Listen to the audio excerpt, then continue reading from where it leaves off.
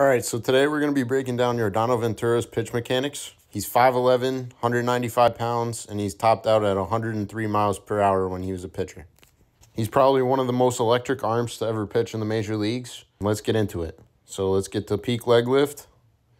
So he's pretty stacked over his backside, not a lot of drift, sort of just up, and he goes into a drop and drive after this.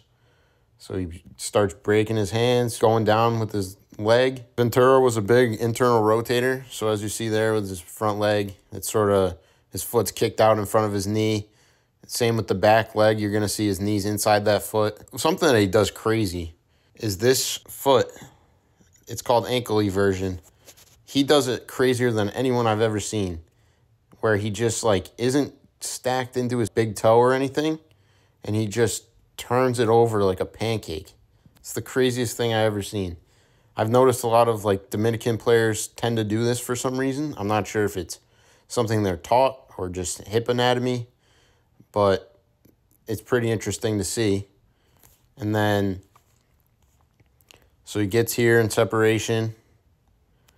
Pretty elite right there. I mean, his back hip, it seems like he has a bit of a mobility restriction, but it works for him because, I mean, I'm not going to say it's bad if he's throwing 103 and was healthy every year.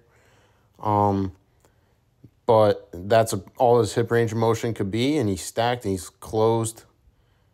Hips are all the way through for him, and his upper body is as far back as it could be. As you see here, he's got darn close to a 90-degree angle with that back arm. And then from there, he just unleashes with probably one of the most electric arms of all time.